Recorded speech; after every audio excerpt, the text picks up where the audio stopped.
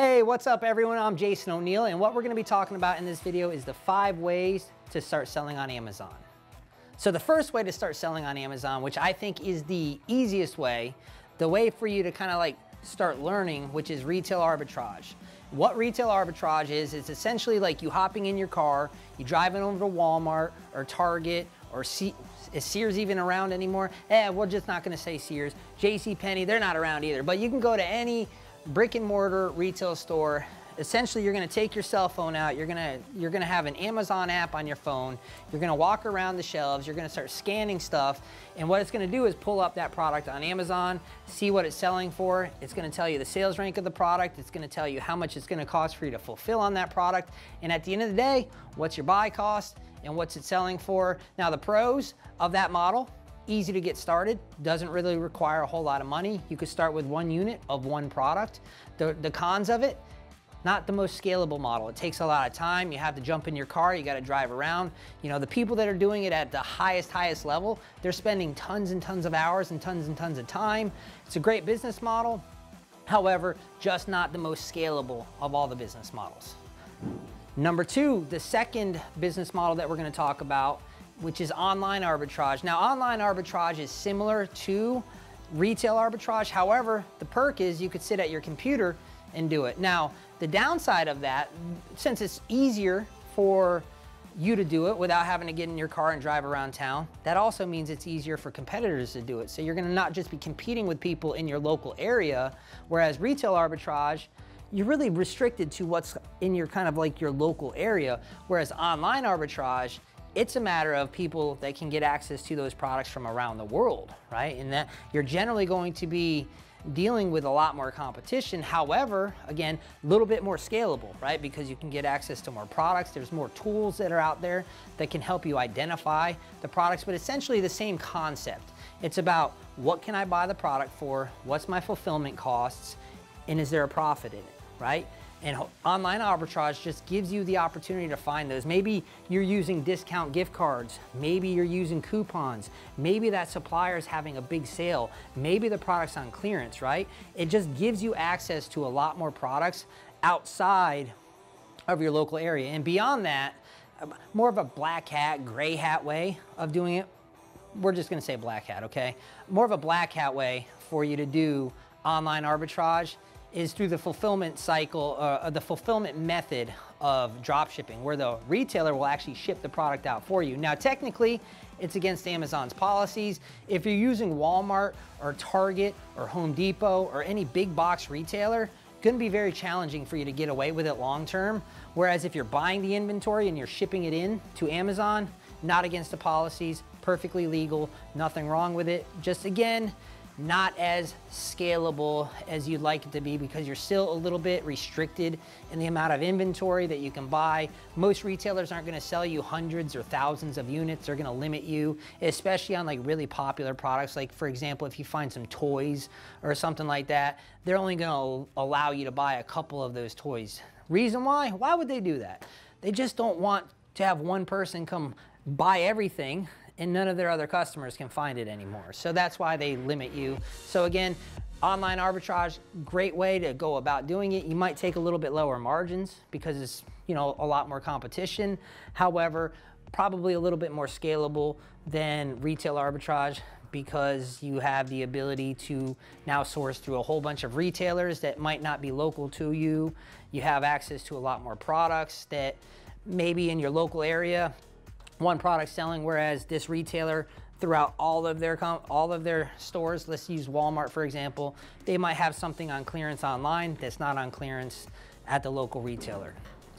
So the third model that we're gonna talk about is wholesale FBA. Now, what wholesale is, what makes it awesome is you're gonna be able to get access to name brand products that are already selling on the Amazon marketplace. And a lot of times you can buy hundreds or even thousands of units of these particular products. The downside is it's harder to get set up with these wholesale relationships. If you don't have any experience at all selling on Amazon, wholesale, while it's a great way to grow a multi-7-figure, even 8-figure business, or maybe even 9 figures as you grow it over time, that kind of business is very, very scalable.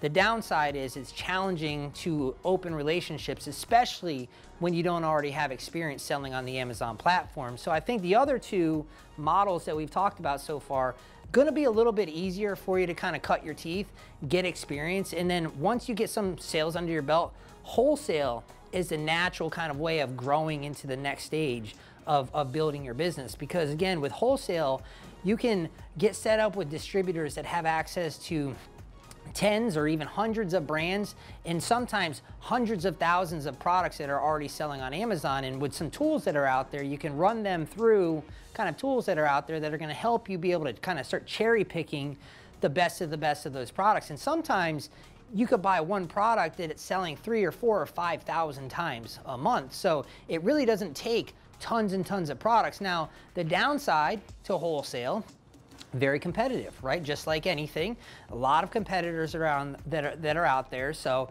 it requires you to really just have a real clear understanding of sourcing products, making good buying decisions, managing your inventory, managing relationships with your suppliers. But if you can master all those things, growing a wholesale FBA business is very, very scalable. Now, one of the other challenges that sellers run into with wholesale FBA is prepping the products, because you kind of need to have a way to get your products received from a wholesaler, prepared, and shipped out into the Amazon fulfillment network. Now, thankfully, there's prep companies out there, so you can probably go out there and Google the best prep companies out there for wholesale FBA, and all you got to do is pick up the phone, call them, and set up an arrangement with them. And that way, when you process your order with your wholesaler, you can say, hey, I want you to ship it off to this prep center.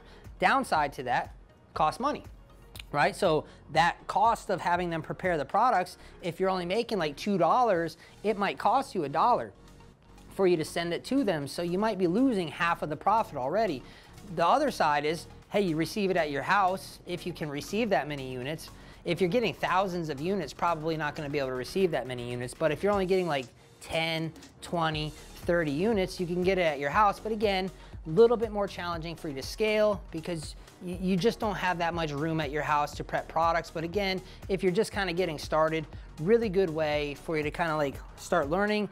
And then as you grow, you have to figure out, do I want to invest into a warehouse, or do I want to use a prep center? Prep center is going to be less cost up front, more cost per unit. Warehouse going to be more cost, but overall, if you're doing enough volume, it's going to be made up for in the fact that you're doing a lot of volume.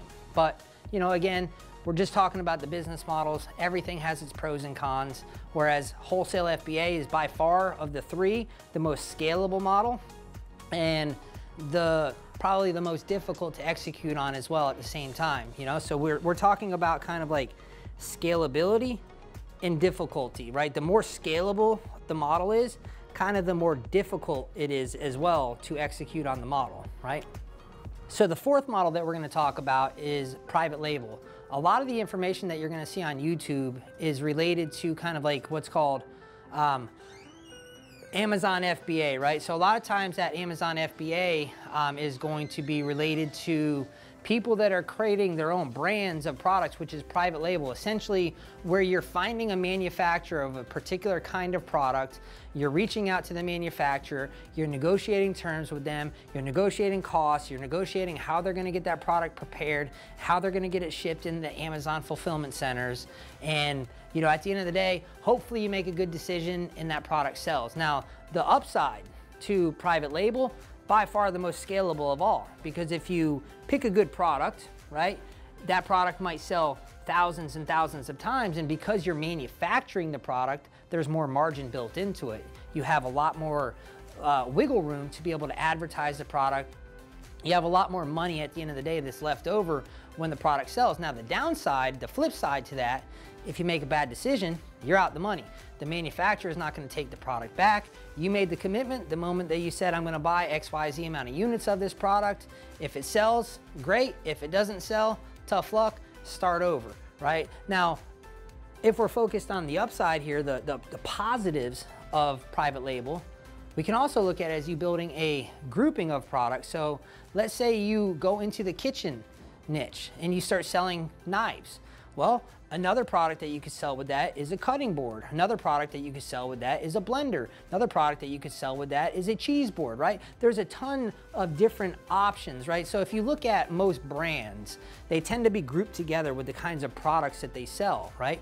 And that's what the benefit of private label is it allows you to build a real brand. Now, the benefit of building a real brand, you could sell it for high multiples if it does enough volume. You could sell it for a lot of money and you can make quite a nice exit, or you could just sit on it and make tons and tons of cash on it. But again, the downside, the risk involved is, you know, you might only have one shot, right? Depends on how much cash you have access to or how much tolerance for pain that you have. If you make a mistake, you're out.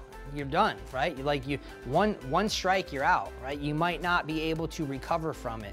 So private label, while it has the most upside, also by far has the most risk of the three, and I find it to be the most challenging to execute because the product research is gonna be hard. You might get caught up in the paralysis by analysis state where if I'm gonna have to take my money out and risk thousands of dollars on buying this product or manufacturing this product, I hope that I did a good job with my research. And if you don't have a lot of experience selling on the Amazon Marketplace, if you don't really know kind of how the marketplace operates, high likelihood that you're gonna make a mistake from the get. You're probably gonna mess up the first couple times. And if you can absorb it, great, learning experience, but if you can't and that money's tight, probably not the best way for you to go.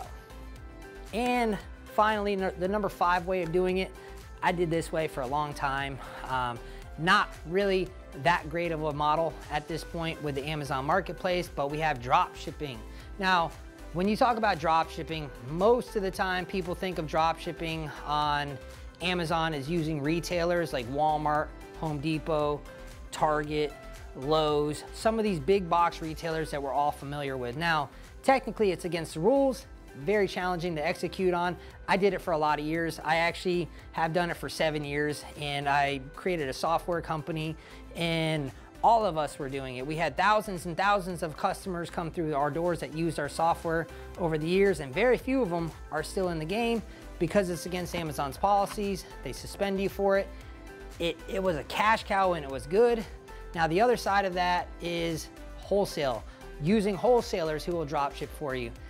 Downside, not that easy to scale, tons and tons of competition. You're generally gonna be operating on razor thin margins because there's no risk, right? There's no skin in the game. You can get set up with a software that can list tens of thousands of products into your store, and it's the same software all the other sellers that are using that supplier are using, right? So there's no like real advantage to doing it. There's no skill as far as like sourcing is concerned if you know the right tools and softwares to use. If you could list 10,000 products from a wholesaler right now into Amazon and 30 other sellers have that same exact software, it really becomes a matter of who's willing to take the least money. Now, again, on the upside, you can get 10,000 products listed into the store. You could start making some cash. You could start making some cash flow. However, what you do with that cash flow, probably want to be able to take it and move it into one of the other models that we've talked about. As far as dropshipping is concerned, probably